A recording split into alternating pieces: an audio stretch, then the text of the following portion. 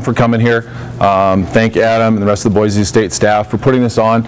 I'm going to talk to you today about our culture. And a couple of things you should know. Fair warning, this is a ridiculously long presentation. I tried to make it shorter, but I couldn't. I think there's too many things that go into making us successful. There's too many things to the point where I felt like if I didn't share this stuff with you, I'd be slighting you. That being said, anytime this weekend, if you have questions, you want to know what we do or how we do it or why we do it, I'm an open book. I'm very transparent in what I do, how I do it, with everyone. So feel free to ask me, feel free to talk to me about what we do and why we do it. Also, I'll warn you, I've got a dry sense of humor. There aren't a lot of jokes in this. If you don't get my jokes, look to the person on the left, look to the person on the right. You're not alone. Other people don't get it too. It takes a little while to figure me out. Okay? Next thing. I felt really, really good about myself because I was given access to the Bison font. We have our very own font that we use for all of our communication. That's not it. Adam does not have access to it.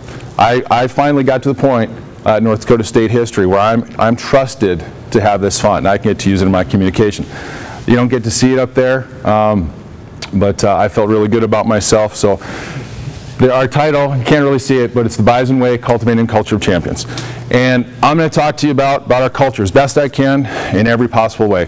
I'm going to talk to you about myself, kind of, because I think you need to know a little bit about me, because everything that I do and who I am is interwoven in our culture and our strength program, and how I work with our athletes, how I work with our staff. So it's a big part of it. I want to lay that foundation. I want to make sure you know it. It's not about me.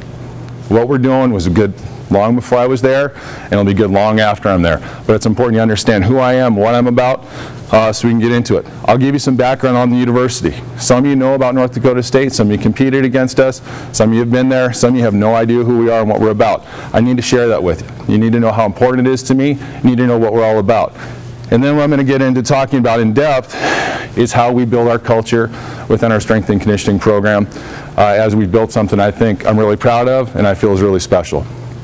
So, as Adam said, I'm in my 11th year at North Dakota State University. In that time, we've gone from transitioning Division II school, we transitioned to Division I. We made probably the most successful transition that's ever been made, and probably the most successful transition that ever will be made. During that time, we've won conference championships, we've beat high majors, we have won games in NCAA tournaments, and we've won national championships. Throughout that, our strength program, right or wrong, has been given a lot of credit for it. Our athletes are ones that need to develop. Our coaches believe that we're a big part of it. Our administration believes that we're a big part of it. Because of that, we've been able to gain a tremendous amount of support. We have been able to build a culture or a program where we've gone from 4 strength coaches and now we have 8. We have a director for football, we have a director for Olympic sports. And all that's come about because of the success and the hard work of our athletes. I truly believe we have a championship culture. We have a championship standard and we have a championship culture at North Dakota State. So, big part about North Dakota State, I think, that makes it successful is just our values. The things that we value, the things that I think, things that are important to us. And these aren't just things that I think are important. I talked to some of our coaches about this. I said, hey, these are what I think are our values. And every single one of our coaches agreed with me. And this stuff runs true through, interwoven through every single team. And it's about the greater university as a whole. First thing, North Dakota State, we value competing and we value winning, without a doubt. We don't just hope to win. We don't just expect to have a good game. We expect to go in and we expect to compete and we expect to win against every single team that we play. In every situation, in every environment. We prepare that way. We're detailed. We get after in our training. We practice that way. We got a sign on the wall that says bring on the competition, and that's how we do things at the highest level we possibly can, and we expect to be successful. We believe we do things the right way. Everything we do at NDSU, I've never been in a situation or a place or school where we come to a crossroads, we're not really sure what we want to do, whether it's with an athlete, a business decision, a budget decision, facilities, recruiting, whatever it is, and it always comes down to it, and always comes down to this. We always look each other in the eye and say, this is the right way to do it. This is the right way, and everybody knows it. Everyone shares that integrity, everyone shares that value across the board at the university. The team is more important than the individual. It is not an I, me, and my culture. It is very much an us and we. Okay? The strength of the herd is in the bison, and the strength of the bison is in the herd. Okay? That stuff resonates through everything we do. None of our athletes have their name on the back of their jersey. Not a single one has their name on the back of their jersey. The name on the front is the one that matters. The name on the front is the one that they play for. Every year our athletes are asked if they want their names on their jersey. Every year they say no. That's pretty meaningful, that's pretty powerful, and I think it says a lot about the type of kids that we have. Next part, the Bison family. We truly have a family atmosphere. We truly have a family within our university. Not just within our athletic department, but within the university as a whole. Everyone at NDSU wants NDSU to be successful. When you play, when you compete, you might be playing for your conference championship, you might be playing for your national championship, for your team, but ultimately when you compete, when you step on the field, you're competing for us. You're competing for NDSU. And that resonates across everything we do. Each team wants to be successful. Each team wants to win. Each team wants to be the best that they can be. They want to do it not just for them, but for our athletic department and the university as a whole. It's something that, all of our athletes support each other. They go to each other's games. They challenge each other. They want each other to win. They truly want each other to be successful. So, when I was putting this presentation together, I really wasn't sure where to start.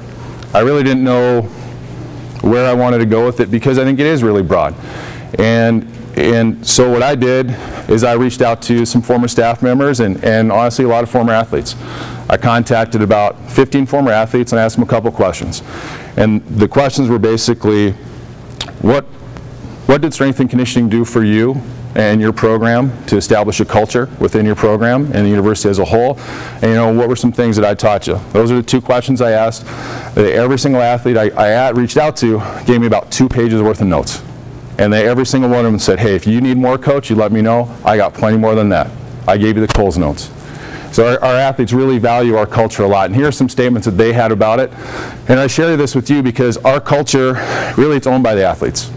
Ultimately, it's their culture. Okay? We might guide them. We're the stewards of it. We maybe try and maintain it year to year. But the athletes, they own that culture. It's theirs.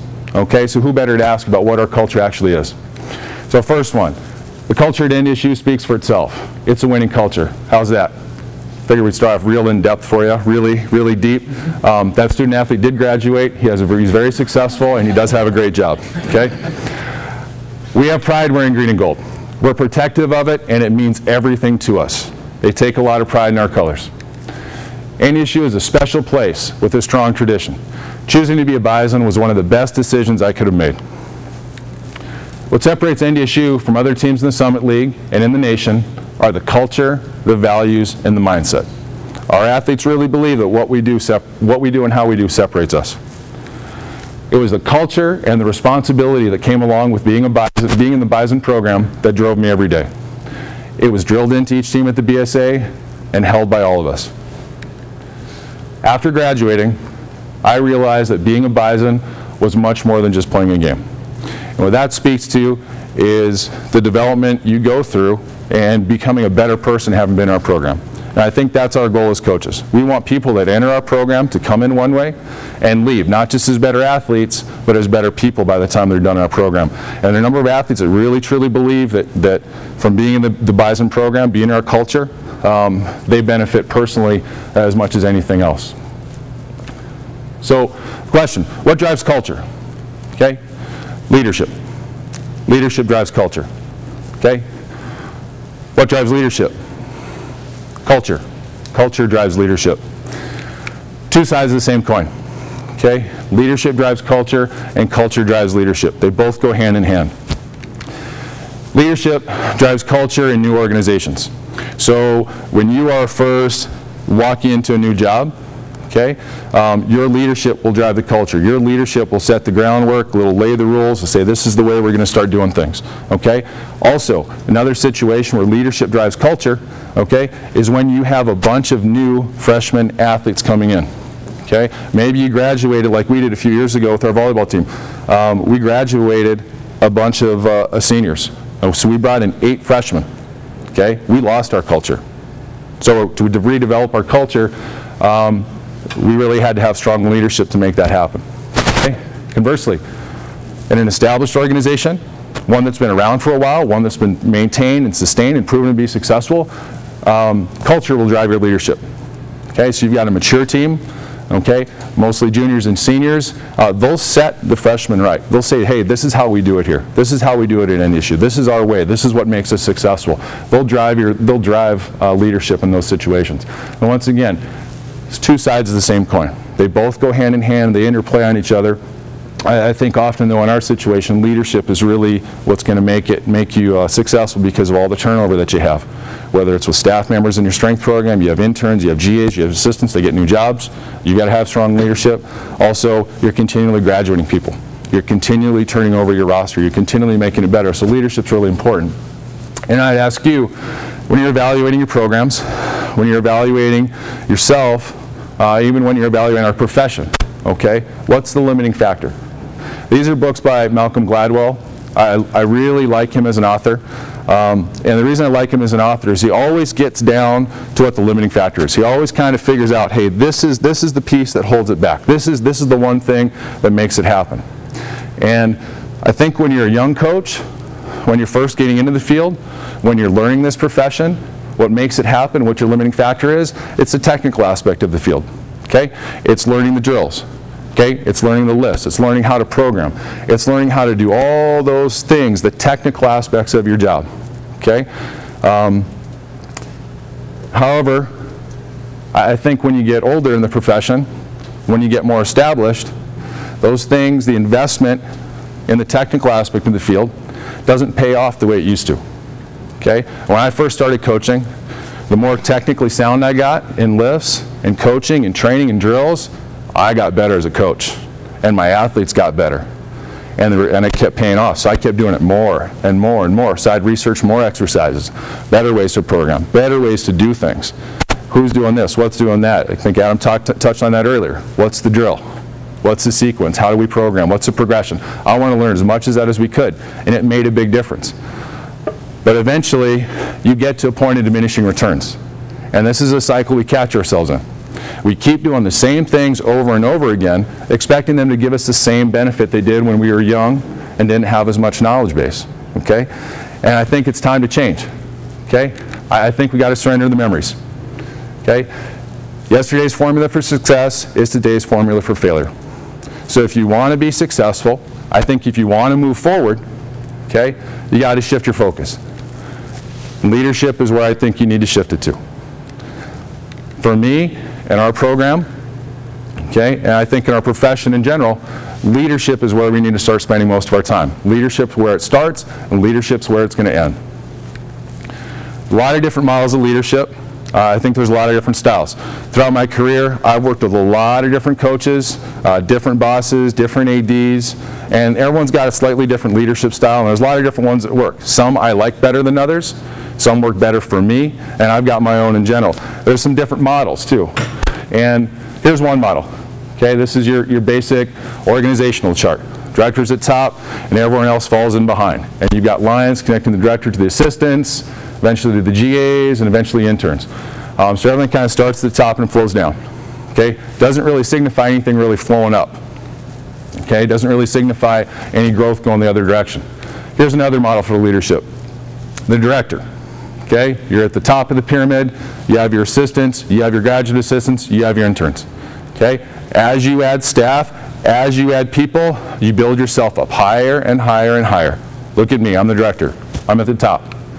I'm the king of the mountain. Okay, that's not a great model for leadership in my opinion. That's not something that really works for me. Okay, I don't think it's something that will create a successful culture, and I really don't think it's something that improves our profession or us as people long term. Okay? Flip that pyramid upside down. Okay?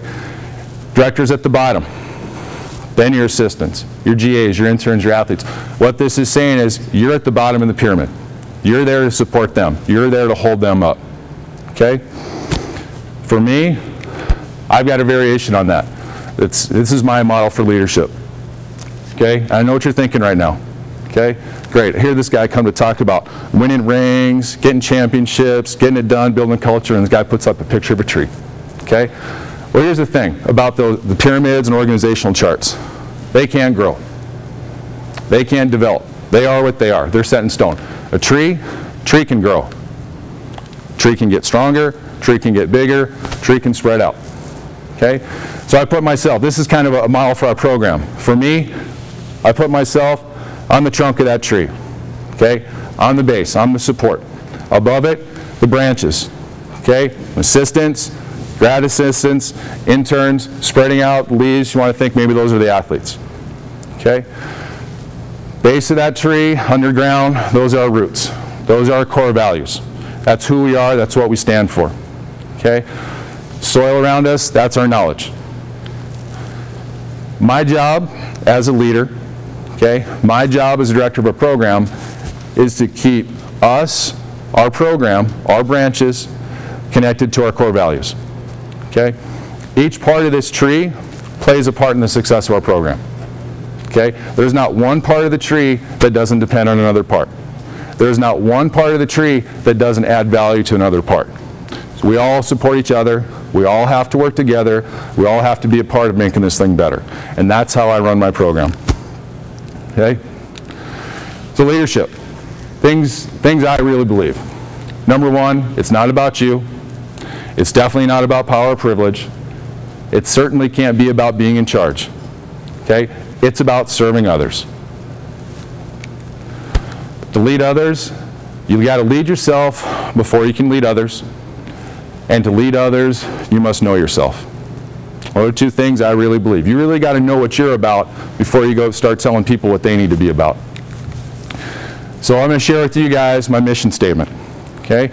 The mission statement is something that I've been working on for the last year, and I think it's something that's really helped me out and clarify my purpose, my vision, really what I want to be about as a coach. So there's a lot of things that, in this last year, one of the things I had a chance to do was I had a chance to hear Gus Bradley speak. He's a former NDSU coach, former NDSU player, currently the head coach of the Jacksonville Jaguars, and he came back to Fargo and he talked about his culture. He talked about the way he does things. He talked about that. Everything that goes into his program and his coaching philosophy. And one of the things that he said, and he really thought was his cornerstone, he really thought this really got things done for me, was he developed a mission statement. And he did that, I think when he was a first-year assistant or maybe a grad assistant at North Dakota State. And what that mission statement does, I think writing your mission statement down is a lot like writing a goal down. You can have a goal, you can have an idea, and you'll work towards it, maybe. You might start taking steps towards it, perhaps. But when you write a goal down, guess what? You do it. All of a sudden there's accountability to it. And so that's what I did with my mission statement. I wrote it down. Put it into words. All these things that I was thinking about, what I want to be about, personally and professionally, and I put it down on paper. And all of a sudden, things changed. Gives me clarity, gives me purpose. Make sure that I got checks and balances for who I am and what I want to be about in every single thing that I do. So here it is. With an understanding heart and a humble mindset, I will have a positive impact on the lives of others. In short, with an understanding heart, I'm going to care about other people. Without a doubt, I'm going to care about other people. I'm going to care about the people in this room, my athletes, my interns, my GAs, assistants, okay? Anyone that comes across my path, I'm going to care about them. Okay? That's how I choose to go through life. Humble mindset. I'm not going to let my ego get in the way of my own success. Okay? I'm going to stay humble as best I can in everything I do. I'm going to understand that I'm very fortunate and very lucky to be in my position. Okay? As every single one of you are as well. Because if I left my position, okay, within a week, there'd be about 100 applicants for it, okay? And within 3 months of the next person being on the job, no one would remember me, what I did, what I was about, or how the program was. Okay? Remind yourself of that daily in everything that you do. Okay? I will have a positive impact on the lives of other people. I'm here to help. I get more satisfaction out of helping people grow, develop, and improve than I do of anything else that I do. So I put it in there, and it's really important to me. These are my core values. Okay? These are things that are important to me. These are things I picked up as a coach. These are things that resonate through our program when I work with our athletes and when I coach with our athletes. And that's why I'm sharing this stuff with you. First one, lead by example. In everything I do, I will lead by example, and I will hold myself to that. I will expect it of myself, okay, long before I expect it of anybody else. Whether it's how I coach, how I work, how I treat other people, okay, I'm going to expect that of myself first. Treat others how you want to be treated, okay? How that applies to the profession is simply this, okay? A lot of us, whether as athletes or young coaches coming up in the field, you may or may not have had a great experience with your coaches, your first bosses, your people that were involved in it. Learn from their mistakes, okay? Don't repeat someone else's mistakes in your training and how you go throughout your life. If it was a good experience, great. Repeat it. But if it wasn't a good experience, if it didn't make you better, if it didn't make you feel good, don't treat someone else that way. Do it better.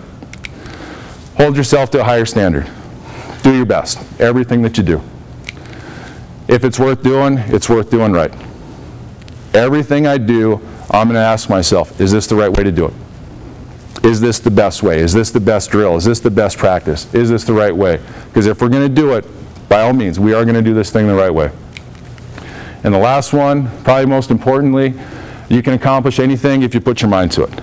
It's amazing, you know, what your parents tell you when you're 3 or 4 or 5 years old and you don't want to clean your room because there's too much stuff out, and they tell you, hey, dig in and go do it, and they tell you that phrase, how that sticks with you. And it resonates for me in everything I do. And I'll tell you this, for me personally, and I'm sure for many of you, if you really want something, if you really want to go after it, you put your mind to it, you dig in and you work day after day, week after week, you get there. And there's so many times in my life where I felt like I can't do it, this isn't going to happen. Well, if it was important to me, I did it. If it was important to me, I got it done. And that's something I think that if you're a strength coach, you really need to believe in that. You really got to believe in the work ethic that it takes to get it done. So now I start talking about our program, because that's really why you guys came here today. Hear about our program and hear maybe a little bit about how I apply all that stuff to what we do, okay? So first thing, when we talk about our program, I have to talk about our athletes, okay? They're really the foundation of what we do. And our mission here is our program will provide every athlete with the opportunity to reach their full potential. Our kids in our program, we have great kids. They're blue collar, they need to develop, they're hungry, some of them have a chip on their shoulder. But most importantly, they're willing. We recruit unbelievable kids to our program. I'm very fortunate. We have kids that want to do all these things. We have kids that want to be a part of this. We have kids that understand, hey, we're going to have to go to the weight room. We're going to have to work to reach our potential. Okay, so the coaches recruit that for us. The other thing they recruit, we recruit really smart kids. Okay, we recruit really intelligent kids. And we had our Bison Gala this Monday. And at that, basically it's our year-end awards, kids get dressed up, male athlete of the year, female athlete, Bison Pride, freshman of the year, all this stuff. And one of the things they talked about was our academic success. NDSU is a top 100 university in the country, research-based. Regionally, within a 5-state area, we are #1. We recruit really great kids, they're good athletes, but they're also very good students. We had 59 4.0 athletes last fall, 59. That tells you a lot about the type of kid and the type of athlete I get to work with every day. So not only winning on the court, okay, or on the field, or on the track, we're winning in the classroom, which is really, that's why they come there. Our approach is simple, in my mind. Create the right environment and put people in positions to be successful. And the two go hand in hand. And kind of, you don't have to force it, it's going to happen. These are some words that I think describe our program, okay? Attention to detail, mental and physical toughness, compete every day, run through the line. Leadership, expectations, accountability, discipline. Those are words that describe our program. Those are not my words. Okay? Those are the words from the athletes I contacted about the presentation. Those are the words, those are the things that they told me were important. Those are the things that they told me made a difference in our culture in the weight room and their progress and their culture within their team. It meant a lot to me as a coach to get that stuff back. okay? Because those are the exact things that I feel are important, okay? So I feel like we're communicating our message really well, and we're getting through to them if they give that stuff back to me, okay? I moved into my director position. I'm in my 5th year now, okay? So just over 4 years ago, I had the chance to start coming up with what my vision for the program was, and I shared this with our staff. So within a week, we sat down, we had this meeting, okay, as a group, and I shared the vision. And this is what we want our program to be about. And I really think you got to know what you want to be about before you can start getting there, okay? So first of all, we will be respected for what we do and how we do it by the athletes and coaches that we serve. We'll have a well-trained, competent, knowledgeable, eager staff that works well together. We will be a team. We have no other option. We will be a team. We will work as a team in everything we do. We'll provide all our athletes with the services they need to succeed. Okay? It doesn't matter to me what sport, how many people watch you on TV, how many people pay to come to your games. Guess what? You're one of us, and we're going to take care of you when you come in there. We have a 1 to 10 coach-to-athlete ratio. So if you have more than 10 athletes in a group, you have 2 coaches. And we do that across the board. I think we are probably the only program in the nation this spring that we had 6 coaches with women's soccer in the morning. We have 5 coaches with our track and field group in the afternoon, because that's the level of service that those athletes need to be successful based on what our standards are.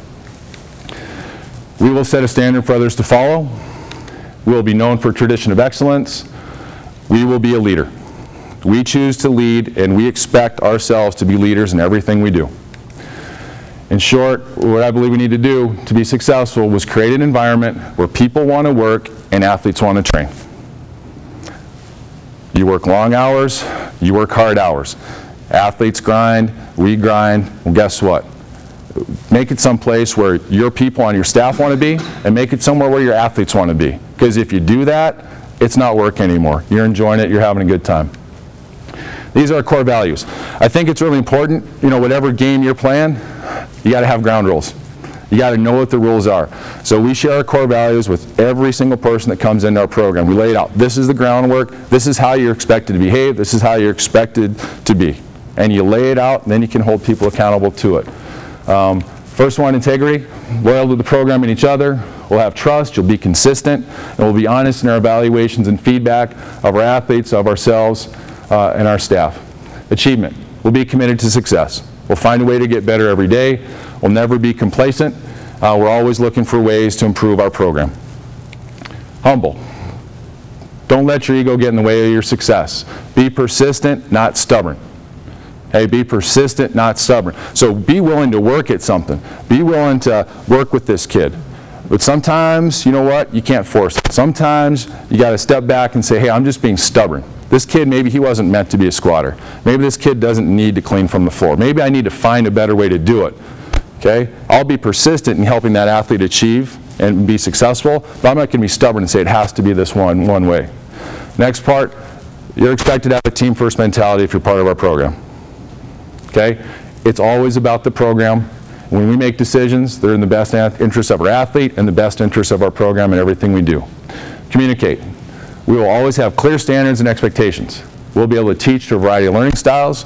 We'll share ideas and provide value to the staff and program. I have that expectation of everyone, whether you're a field experienced student who's doing 40 hours a semester, okay, or you're a full-time assistant with 4 years of experience. Okay? Everyone is expected to add value to our program. You'll be accountable. Own your success and learn from your failures. Handle criticism in a positive manner. Focus on solutions. Ask what and how questions. QBQ. Okay? QBQ, question behind the question. A book by John Miller. Okay? This teaches accountability. I think accountability is one of the most important things you can have in life, never mind in coaching or athletics. Okay? Every member of our staff gets a copy of this book the first day they step in there. They get a copy of our staff manual, and the next thing they get is they get this book. And they're expected to read that book. Honestly, it takes about 2 hours to read this book. Okay? I give them a week. If they're not done, we're dealing with that pretty quickly. Okay? we also have a follow-up with it. So I talked to them about it. They have to reflect. So you can't just say you did it. I want to know what it was about. So this is what QBQ is about. Basically, in any situation, whether it goes right or wrong, you can either be accountable for it or you can be a victim. Victim thinking, if something's not going right, you ask yourself these questions. Who, where, why, when? Who is supposed to do this? Okay? Where are the med balls? Why are all my med balls out of order? Right, Brad? Okay? When is that coach going to come meet with me? Okay? Things aren't going your way, you just took all the power away from yourself. Okay? You're a victim. You have no control over what's going on. Instead, be accountable. Ask yourself what and how questions. Okay? Athletes aren't buying in. Coach is a poor communicator. Okay? What can you do to make the situation better? How can you work harder to get the coaches to buy in? Or how can you meet the coach where he's at?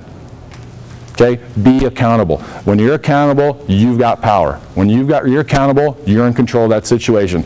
Doesn't mean you can fix it right now. Doesn't mean you can fix it today. But it gives you the power to start thinking, start reflecting, and start coming up with the solution. Because at the end of the day, we want a solution to the problem. If you're complaining about it, if you're upset about it, you want a solution. Okay? So every member of the staff gets this book. Well, from this book, and really last fall, I started thinking more about our culture. And I came up with this. This is what I refer to as our formula for success. And it's simple. 5 steps. Develop the standard, teach the standard, be accountable to the standard, win, and repeat. Minimum standards produce minimal results. Okay? Minimum standards produce minimal results. Well, simply, number 1, figure out what you're doing. Figure out the way you want to teach it. Figure out what you want this drill to look like. Teach it. How do you teach it? How are you going to communicate it? How are you going to express what you want to happen to everyone who's in that group? And the third one, this is the hard one. This is where we fall short. Be accountable to the standard every single day. If it's the standard on the first day, then it's the standard on the last day. Whether we're having a good day or a bad day, whether we didn't get sleep last night, whether we're tired, we're sick, run down, whatever. The standard's the standard. And if you hold people accountable to it, you get to step number 4, that's winning. Okay? Winning on the court, winning on the field, winning in your weight room. Okay? You got the athlete to do it right. Okay? You got the kid to run through the line. You got them to do something they hadn't done before because you held them accountable to doing it the right way. And then repeat. Do it over and over and over again. And raise the standard every single time. Okay? That's the formula for success. So that's kind of our core values of our program. So how do you develop a program culture? I reached out to some of you about, okay, you guys want to know where to establish culture. We've been there for a while. We've been doing it. Well, how do you establish it? How do you do it? How do you make it happen? I think it's in how we go about our business on a daily basis. That's what develops our culture. So I think there's 5 things you have to do. And these are 5 things that we do every day. Number 1, develop a brand. Number 2, communicate. 3, train and develop people. Train and develop your staff. Have training principles that are consistent with your core values and everything else you want to do. Things that will help you develop a culture. And 5, develop your training environment. Develop a training environment that sets you up for what you want to achieve. So first one, develop your brand. Bison Strength and Conditioning. Really doesn't look like that. It looks really cool. I'll be honest with you. It's a great logo. We worked really hard on it. Every coach in our staff wears that logo. Every coach on our staff has that. Okay? It signifies that you represent us. You represent our brand. You represent our way, our style. Okay? When you are an intern, you got to get to a certain point before I give you that shirt. You got to earn it. You got to show me you meet the minimum standards. You got to show me, and more importantly, you've got to show our athletes, and when you wear that, you know what's going on. Okay? Because that brand means something. I don't want to lower the standard of what that brand is or what it's about. So it's our style, our way.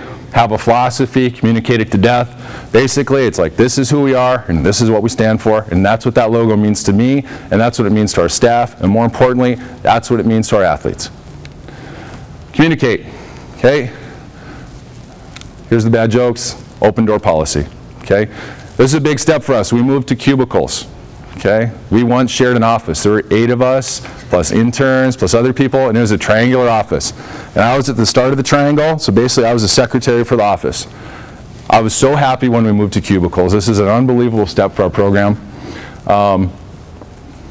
We'll get on with the presentation now.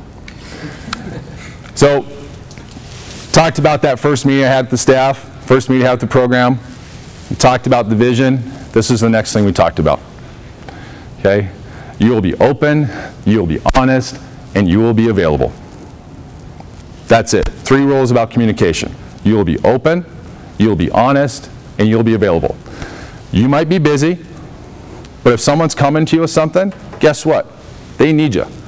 If you absolutely can't drop what you're doing right now, that's fine. We'll respect that. You tell me when you've got time. You tell me, hey, I can do this. This is going to take me 20 minutes, but I can talk to you then. Hey, I can call you tonight about this. Hey, let's meet tomorrow. We'll go over all this stuff. Okay? My job, I've got to be available to my staff. Okay? I've got to be there. That's my job. I've got to be there. I've got to be available. I've got to be open. I've got to be willing to communicate. Okay? And maybe that means I got to drop what I'm doing. Well, guess what? Okay? The work can wait. My people, my staff, my athletes, they can't. They're important. Okay? Because here's the thing you got to realize. If people stop coming to you for advice, if they stop seeking your opinion or consult, it's because you're no longer leading them. Okay? If they're not coming to you, well, who are they coming to with their problems? Who are they coming to when things aren't going right? When they're having difficulties with the coach? When they don't know what's going on? It's not you. What are they doing? Are they doing it to what our standards are? Are they doing it the right way? Are they doing what best practices are in the profession? If they're a young professional? Probably not. You might be in a situation where you can figure it out on your own. I had to figure a lot of stuff out on my own. You know, it would have been a lot easier if someone showed me the way. I'm really good at learning things the hard way, okay? But it's always a lot better if I can learn through someone else's advice, okay? Train your staff. Train your staff. When you train your staff, it provides clarity, provides common ground, and it provides confidence to your staff. When your people are on the floor and they know what you're supposed to do, they know your techniques, they know your cues, they know how it's supposed to look, guess what? They're confident on the floor and they're a vocal, noticeable coach. Athletes know when your staff are on the same page. They know when there's a disconnect. They can sense it, they can see it. That happens when your intern is coaching someone, okay? And the athlete looks at the intern and then they look at you.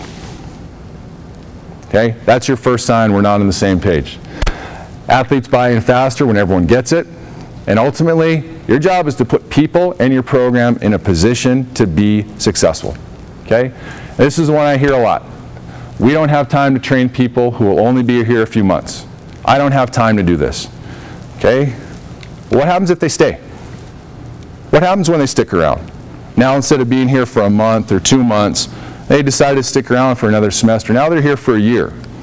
Okay? They've been training your athletes, or working with you, training your athletes for a year, and they may or may not know what's going on, other than what they picked up by osmosis.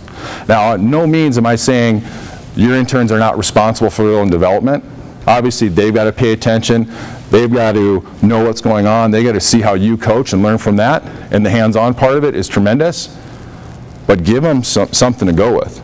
Because here's my question for you is, what happens when one of your interns who's been with you for a year, but maybe doesn't know the ins and outs of what you want, is in charge of an athlete and that athlete gets hurt? How can that intern help your program get better if they don't know what the program's about? You got to train your staff. You got to develop your people. You got to develop your people to develop your program. Okay? Building a program starts with people. Okay? I've got a great staff. I've got great people We know what we're about, we know what we stand for, we're on the same page, we work together as a team, we got great communication between each other, we help each other, we push each other. One thing I will not do is hire someone that will jeopardize our culture. I will not jeopardize what we have and how we're doing things. So I don't care what school you went to, I don't care who your reference is, okay? I care about your potential, I care about your values, I care about your personality, and I care about your fit. Things I care about, are you certified? Okay? And the next one, do you have a good degree? Do you have a good GPA? Have you been a successful student? Have you worked hard? Do you have a good work ethic? Okay? More importantly, are you a good person? Because if you have integrity, if you have all those things, I have a system in place where we can develop you. We can make you into as good a strength coach as you want to be, because it's all there. It's all set up for you to be successful. But what won't be successful is if you don't have the work ethic, you're not a good person, you don't have the integrity, it's not going to happen. I can't make that happen. But if you got this stuff, I can make it happen. When it comes to developing people, and it comes to leadership, this is probably one of the best books I've read. 5 Levels of Leadership by John Maxwell. Okay? And what this book does is it really lays out, you know, the relationship part of leadership. And leadership, ultimately, it's about relationships.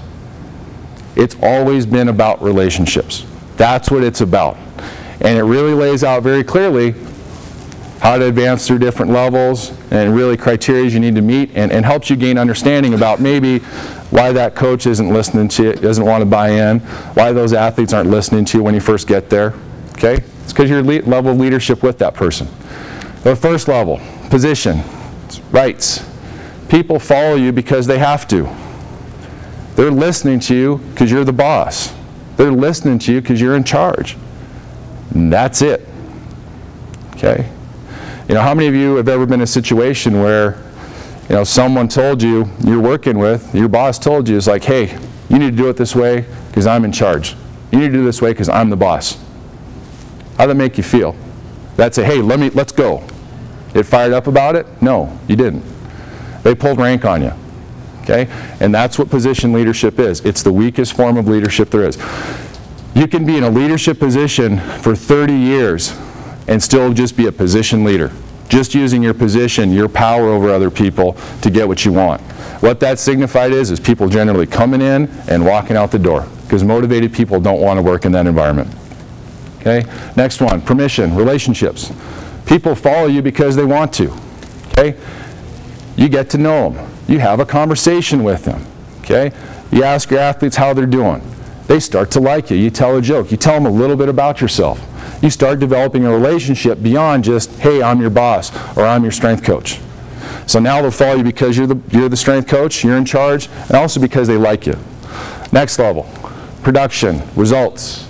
People follow you because of what you've done for the organization. You're winning, you're being successful. Kids are getting stronger, people are getting better. And that's why they're following you now. Okay, in addition to the relationship and your title. Next one, people development, reproduction. People follow you because of what you've done for them. Okay? People follow you because of what you've done for them. You've invested in them. You've made them a better coach. With our athletes, you made them better athletes. I think this is a pretty easy one to get to with athletes. It's kind of a natural process as they go through, and maybe why some people have some coaches have better relationships with their athletes than they do with their staff. Their athletes see them at a higher level of leadership than their staff does. Their athletes see them at level 4. Because they've taken them from a 98-pound weakling to a 220-pound stud. Okay? You've done something for me. You've made me better. Okay? I see it. I believe it. You've developed me. I'm going to follow you. And with their staff, they're still at level 1. They're just the boss. Okay? Disconnect within your staff. Disconnect within your program. Last level, pinnacle. This is the one I think you all want to aspire to be. Okay? It's about respect.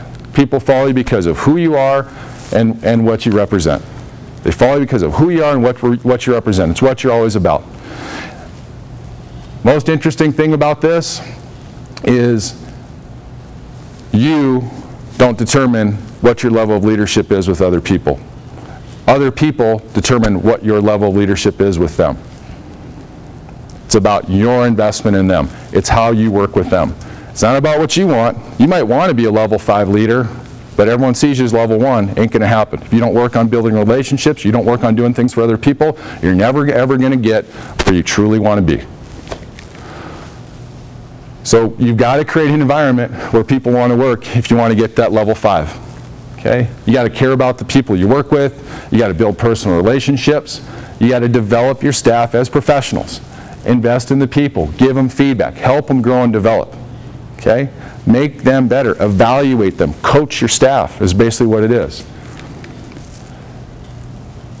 I'm going to talk next about our training principles. Our training principles, I think, put our program in a position to be successful. Okay? And this has nothing to do with sets and reps. This is kind of how we go about our business. Okay? So, first one, believe in your own message. If you're going to put an exercise in there, if you're going to stand in front of a group, you better believe in what you're doing. You got to own the information and you got to do your homework. Before I put something in, okay, an exercise or a drill or a concept or a conditioning, our staff has gone through that numerous times. Numerous times before I put our athletes through it. Last summer, we decided we want to start doing some Tabata conditioning, okay, with our athletes. Our staff went through that stuff for a month, okay, 2, 3, 4 days a week conditioning ourselves with it to figure out what was going to work, what were the ups and downs, what were the pitfalls before we ever put it in. And we stood in front of those groups and we said, athletes, this is what you're going to do. They believed it, they bought into it, and they knew it was the right thing to do because we were so confident in delivering that message. Development is a process. You cannot skip steps. You have to use progressions. Yesterday afternoon, we had a class from another university come by and stop in and talk to us. And one of the athletes asked me, or one of the students asked me, what's one of the biggest mistakes you ever made, as a strength coach? And I said, well, it's kind of hard to narrow it down to just one. But I'd say the one is not using progressions. Okay? When I first started, it was you're going to clean, you're going to squat, you're going to bench. Sure, there's these other exercises. That's all fine and well. You just do them if you want to. We're going to stick with those 3 and we're going to go. Well, and I've since learned that no, it's probably better to have a progression. It's probably better to figure out how you want the athlete to get from point A to point B versus just jumping them into point B because that's the end game. That's where you want to get to. That's fine, but we'll use progressions, and I think it allows your athletes to buy in, allows them to trust you, because they're having success when they work with you. If you put them too far ahead, you put them too far advanced, okay, and they're not ready for it, they're going to be in a position where they're going to be fighting you, they're going to be trusting you, especially if it's a freshman athlete and you strictly have position leadership with them. They don't know you, they don't know what you're about, they don't know what you stand for. They're not going to trust you enough that that's the right thing to do. So use progressions to help you build that trust with them. Do simple things exceptionally well. If you can't coach to a standard, don't use it. It might be the best drill when you're one-on-one. It might be the best thing to do when you got a group of 3. But if you've got a group of 30, okay, or 40 athletes, and you're by yourself, and it can't be done right, don't do it. Okay? They're not eventually going to figure it out. They're just never ever going to do it right. Okay? Don't specialize in being complex with anything. I've made this mistake, and I'm sure many of you have too in your careers. You want to add more, you want to do more, you want to do more. And I get to this point where I'm sitting there and I'm like, this is just too much. And I peel it back. And you know what starts happening? It gets easier, it gets more fun, it gets more enjoyable for me and for the athletes. So make it as simple as you possibly can, but do it really, really well. Keep the quality high and the complexity low. Make it about the team. Okay? If you train people as individuals, don't be surprised when they play that way. Okay? 90% rule. If 90% of your team can't do the exercise or that variation of the exercise, find something else to do. Being a team means we go through it together. Whether it's good, whether it's bad, whether it's easy, whether we're suffering, follow the 90% rule. Because regardless, when you go out throughout that training block, 10% of that 90% or more is still going to have some type of modification. They're still going to have some type of deviation from what you want to do. Okay? Always make it about the team. I know in the past I've had programs where these more advanced athletes were doing it this way, and these other athletes were doing it this way. It doesn't work. We are so disconnected and unaware of what everyone else around us was doing that you don't know if someone's being successful. You don't care what your teammates are doing. You're going through your own thing. Make it about the team. Last one, I got this from our men's basketball coach, who's a very close friend of mine.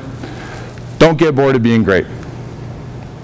Don't change for the sake of change. Evolve. Question what you're doing. Make your process better. Refine your process.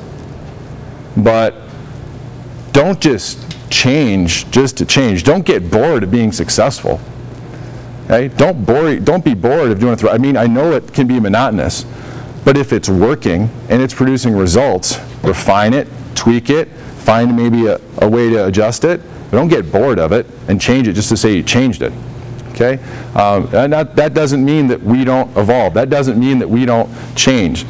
Okay? Our programs are different than they were 3, 4, 5 years ago. The nuts and bolts are the same. The exercises are very similar. Maybe how we set it up, maybe how we lay it out based on our feedback, that's evolved. But what we're doing hasn't really changed. Next part I think makes us successful is our training environment. That's our weight room.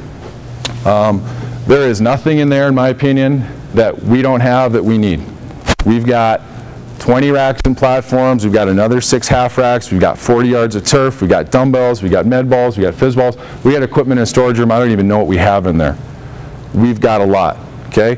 And it's all in a grocery store, okay?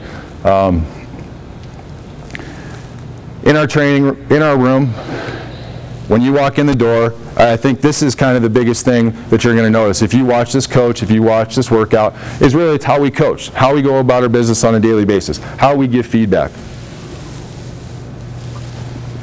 I would hope if you came into the room, you would see that everything was being coached to the standard. And if an athlete wasn't there, they were being coached to get better. And we were working with them. They weren't just let to do it wrong. We'll be specific with our instructions. Okay? I read a book 2 years ago. It's called Practice Perfect. I think it's by Doug Lamov. And he's the guy, they wrote Teach Like a Champion. Okay? And in this book, they talk about the teaching techniques they use to communicate in charter schools. And what are things that make these people successful, elite level teachers. This is an unbelievable book for me. And it goes through simple things you practice within your lessons and simple things you need to do to get people on the same page. This book was unbelievably valuable to me when I had 8 freshman athletes coming in on one team and one returning senior, really, or one returning athlete who was a sophomore, and 2 more that were first-year transfers that had been with me for a few months. Okay? Unbelievably good for me in terms of giving them being specific with instructions, pointing them on the right path, teaching them what to focus on that day. Specific instruction example for you would be, I always tell our staff, never tell an athlete, hey, good job. Because really, if I'm an athlete, you tell me good, or you tell me, hey, that was bad. Okay, what was bad? What was bad? What was good? Be specific. That was a great job keeping your back flat. Okay, that was a great job keeping your back flat. Okay, and then you can talk. That sets you up for a great pull. Okay, hey, your knees were out on that squat. That's exactly how it needs to be. That's how it's got to feel. Did you feel that? Do you feel how smooth your cleans were when you brought your knees back off the floor? That's how it's got to be. Be specific so you can communicate and feel. Communicate if they hit the target, if they hit the standard. Okay, let them. Most importantly, let them know when they're doing something good, especially with your young athletes. They're going to have your first probably month, 2 months, you're going to have a lot more failures in a weight room than you're going to have success. You're going to have a lot more failures than you're going to have success. But when they do something right, recognize it. Acknowledge their effort, acknowledge their improvement. Okay? I think this is something we try and do really, really well. And with our athletes, just, you know, some kids are going to pick it up faster than others. Doesn't mean the kid that got it easier is working harder than the kid that's not getting it yet. Might have some mobility. If you're working on a squat, maybe he's got some ankles that aren't good. Maybe he's got some hips that need to be worked with. That's fine. When he gets the standard, acknowledge it. Let them know how hard you saw them working. Let them know the investment that you put into it. Okay? Let them know that you see them getting after it, that you see the progress that they're making. And we had an athlete with us, and she was the only athlete in that group of 8 freshmen, and it took her 18 months to get to back squat.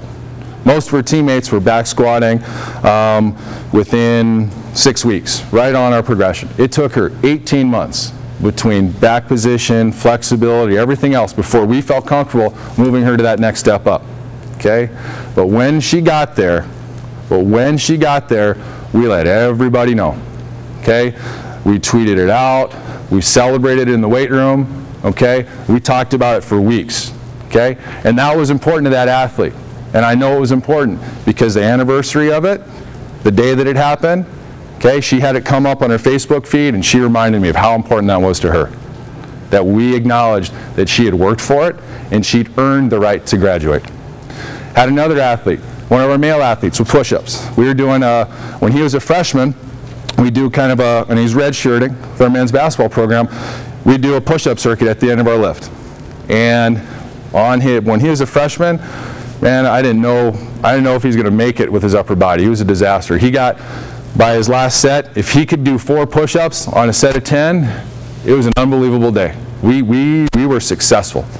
Okay? Well, this spring, after having been in our program, okay, for 3 years, on his last set, he knocked out 24.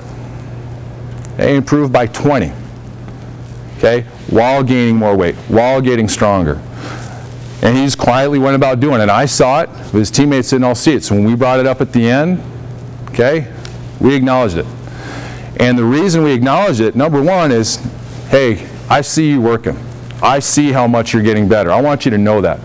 Okay? But more importantly, for those younger guys that only see him as a junior or a senior who's developed, who's capable, who's only having success in the weight room and on the court, guess what? He's where you were a few years ago. This is what happens when you work hard. This is what happens when you follow the plan. This is what happens when you do it our way. You have this success. So we celebrate it. You acknowledge it. You let them all know, hey, he's doing a great job. Okay? These next words, all this stuff here, this is in the words of our athletes. These are the things that they told me were important within our training program. The feedback, that's the one thing I think is really, really important in how we coach. This is the stuff that they told me, and these are some quotes to go along with it. First one, attention to detail. Do it right every time and make it a habit. That attention to detail translates into everything we did on the court. Hard work. We work hard, you work hard. Okay? Workouts were challenging but achievable. We learned to rise to the challenge. You taught us what hard work really is as soon as we stepped on campus. We value hard work in our program. They'll be accountable to the standard. Okay? When I say he held us to a certain standard, I mean he gave no slack when it came to execution and performance. It did not matter what your name was or where you came from, the expectations were all the same, always the same. Okay? I don't care who you are or where you came from or how good you are, you're going to do it to the standard that we set. Bar none. There's no deviation from it. Okay? And everyone is treated the same. Okay? When I was an athlete, the only thing I didn't mind being held accountable. I didn't mind being told I could do it better. I didn't mind being challenged. I minded it. What I didn't like was when this guy didn't have to do it to the level I did. When that guy could get away with it. So when I'm a coach, ain't going to be that way. We're all going to be the same. Doesn't matter who you are, what your playing time is, how important you are, it's going to be the same across the board, and I work very hard to make it that way every day. Effort and focus are expected. Effort and focus are expected. It was the expectations that you had for us, that we learned to have for ourselves, that set the tone for what our culture was.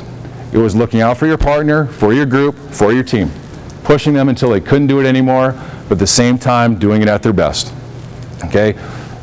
That effort, that focus, it builds to our culture. Compete. Okay? Our athletes are challenged daily in the weight room. Okay?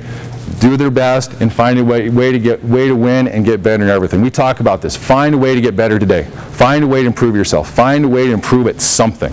And ways we challenge them. Hey, did your technique get better? Yeah, it did. You got better today. Okay? Did you lift more weight? We're at the point where we'll do open sets.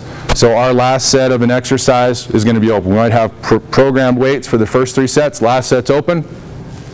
Well, we have kids now to the point where if they feel like they couldn't take it up, whether it's even 5 pounds, they feel guilty. They feel like they let their team down because they didn't push themselves, they didn't challenge themselves enough. More reps. We'll rep out sets. And this is unbelievable. We started doing this last fall.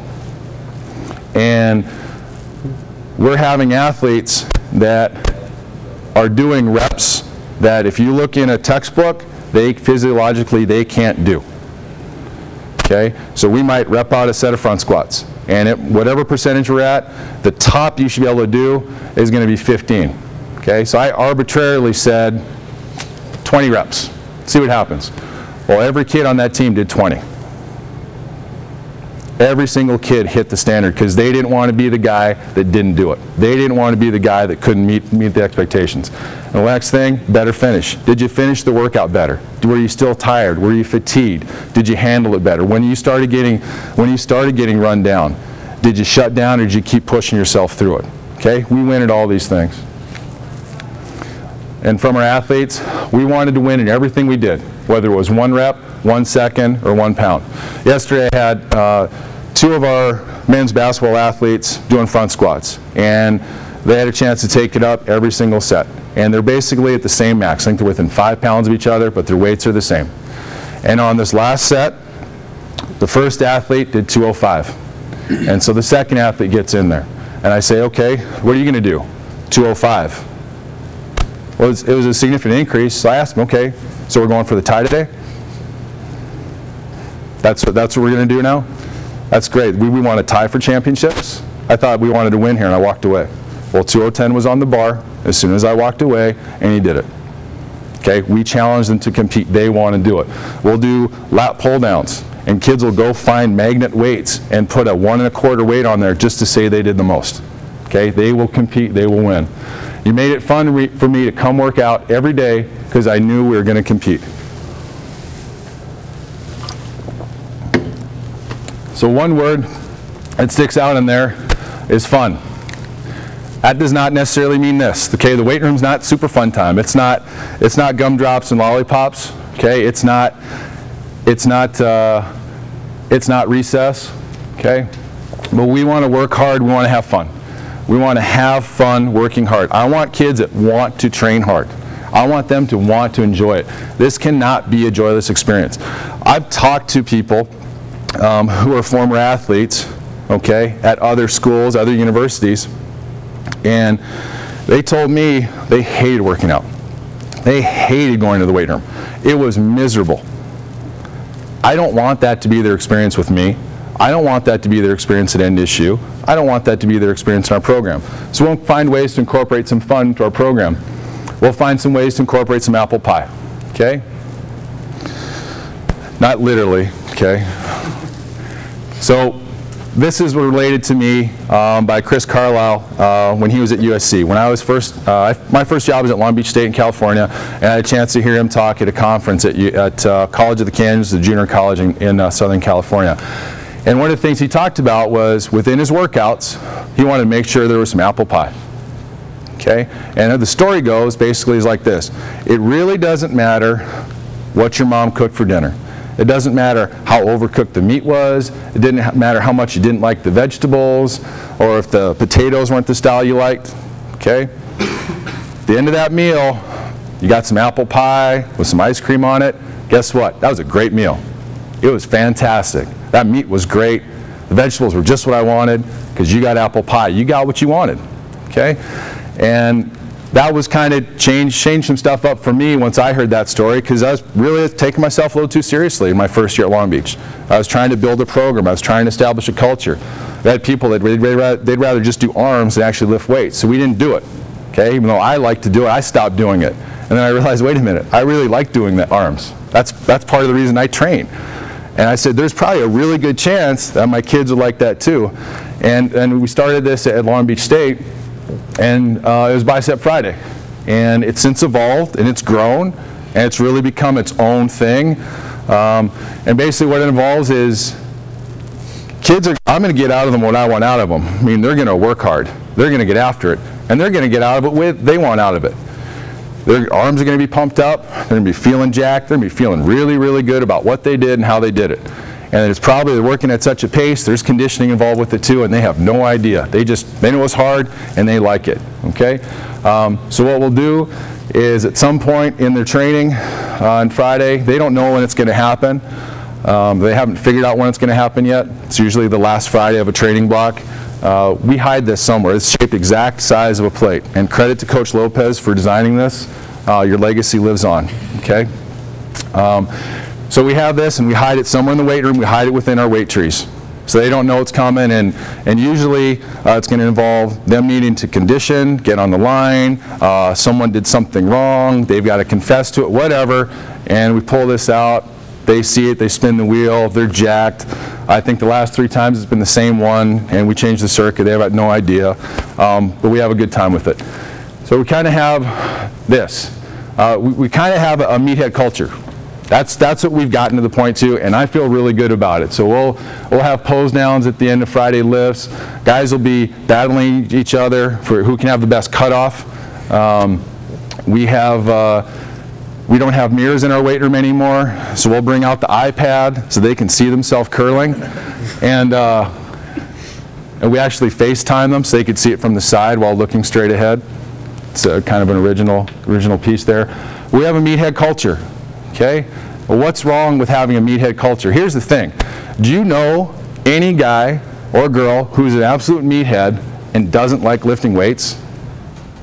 I don't. As a matter of fact, when I was growing up, when I first started going in the weight room, when I first started training, the guys who were the meatheads, they had the best technique. They were the most consistent, they worked the hardest, and they did it every single day. Okay? So we're going to have a little bit of a meathead culture. We're going to talk about guys crushing weights. We're going to tell them if it didn't go up, you just had a gravity storm. We're going to ask them, did you turn off gravity today? You're getting after it. Okay? We're going to tell them you look jacked, you're pumped up, and the kids will get out from their weight and they'll say, Coach, I'm iron deficient, I need more. They'll tell me, feed me, Coach, I need to eat. And it's awesome, and it's a lot of fun. We're working hard, we're having fun with it, okay? This is something else we came up with. It was a conditioning challenge. It's Mount Crushmore, okay? It's 4 conditioning trials. You can only do it at the end of your workout. We did this with our volleyball this season, okay? It's 1 trial on the VersaClimber, it's lactate trail. Okay, then the next one is 60-second sprint on the VersaClimber. It's gone in 60 seconds. From there, it's a 30 on, 30 off, 7 times, fast and furious. They make an 8th movie, it's going to go up to 8. So they got to get it done soon. And the last one, Stairway to Heaven. It's 1,000 feet in Tabatas on the VersaClimber. You got to meet the standard to get to the next one.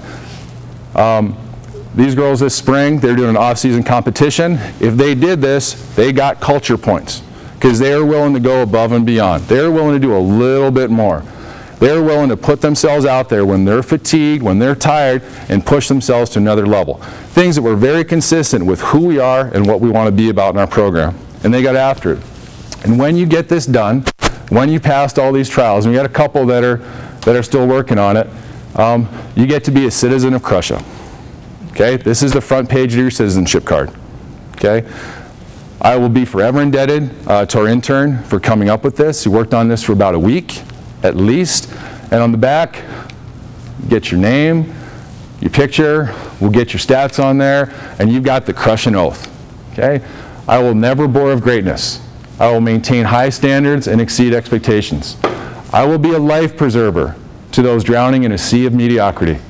I hereby swear to protect Crusha against those who conspire to disperse the plague of participation trophies and all other acts of softness. Okay? So that's what we want to be about. Okay, I think that's pretty cool. When we told the athletes what it was about, they were all lined up, they want to get on a bike. Pretty cool. So, and that kind of takes us to this next part, athlete buy-in. And this is kind of the wrap-up of this presentation. So athlete buy-in, when I reached out, we talked to some of you, talked about how do you get people to buy in? How do you get people to do it? Why do they want to work for you? How do you gain that trust? And this is, I'll touch on how I think we do it. So first, with athlete buy-in, create a place they want to train. Make your room someplace they want to be. Because if they don't want to be there, if you're miserable, okay, if you're angry all the time, if you don't like your job, they're not going to want to train for you. They're not going to want to work for you. Certainly not in the long term. Next one, be consistent. Treat your athletes with respect. Okay? Treat them with respect. Make them feel comfortable. Make them feel safe. The first time I ever walked into a weight room, okay, it was the most frightening place in the world. It was intimidating. It was scary. There's a bunch of jack dudes walking around, okay? And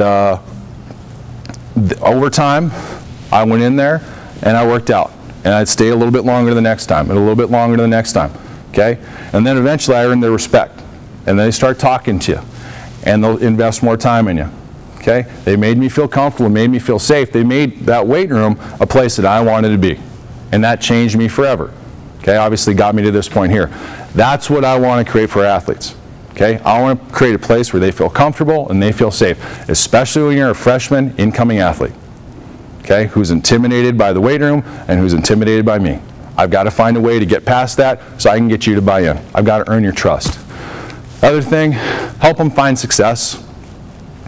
Okay, when someone, you know, you're dealing with athletes who a lot of times they've only been successful in their lives. Whatever they've done, they've been successful in their sport. Some of them are great students, they're great people, whatever. They've only known success. And if they've never lifted weights before, the first time they come in there, they only know failure. So help them find success. Use progressions. Work with them. Teach them. Train them. They need something more, do more for them. Help them find that success. Okay? Because when someone is challenged and they've got to work for it and they can't figure it out on their own, and you help them find that success, you got them. They're yours. They trust you, they buy in it, and they believe. Because you developed them, because you invested in them, because you made them better. So help them find success, point it out in everything you do. And the last one, believe in them. I always felt that I believed in my athletes. I always felt like that's a pretty foundational thing. I always feel like I give people the benefit of the doubt. But I didn't understand how important this was until I did this presentation. I reached out to our former athletes. And through their communication back to me, I realized how important it was to believe in them. And here's some of the things that they told me. Believe in them. You instilled a confidence in us that if we played to our ability, we could compete with anyone. Believe in them. You had the expectation for us to win even before we started to win on the field. Okay, that was an athlete who their first 2 years, I think they won like 12 games. And by their last year, they are the winningest team in that sport's history. By a lot, by like 10 games. We believed that they could win long before they ever started to win. And we talked about winning on the first day, we talked about winning on the last day. Whatever the record was, we talked about how we're going to win that weekend, how we're going to give our best effort. And we just believed it was going to happen. You believe in it long enough, you're working it long enough, lo and behold, it did happen. The strength program instilled so much pride and belief in us that if we lost, we felt like it was a letdown to you guys. They felt like they let us down if they lost. They didn't let us down, but that's how they felt. That's how bad they wanted to win. They wanted to win for us and how much we did for them. I was willing to do whatever you said for me to do because I knew without a doubt that if I did what you were asking of me, I was going to be good. And probably the most profound one here, at the end of the day, I bought into you because you bought into me. I believed in you because you believed in me. I buy in because you bought in. Simple. Meet them where they're at. Okay? So, brings us back to this. Formula for success. Okay? After going through this, you know, the past few months, I had a chance to reflect. I felt really, really good about this last fall. I felt like I had it. I narrowed it down. It's simple, it's concise, and really speaks to who we are and what we want to be about. Well, after going through all this, I changed it, because I can do that. So now we have Formula for Success 2.0. Okay? And we added in step 4. And I think after all this stuff, I think step 4 is the most important one. And step 4 is this. Step 4 is believe. Okay? Believe. Believe. Believe in who you are. Believe in why you do it. Believe in what you're doing. Believe in the way that you do it. And most importantly, okay, believe in people and their potential. Believe in people and their potential. Okay. Building a culture, okay, having a strong program, it's about people. Okay? It's about your relationships, and it's about people if you want to have a culture. And at the end of the day, if you take one thing away from what I had to say, okay, it's this. Culture wins. Culture always wins. Thank you.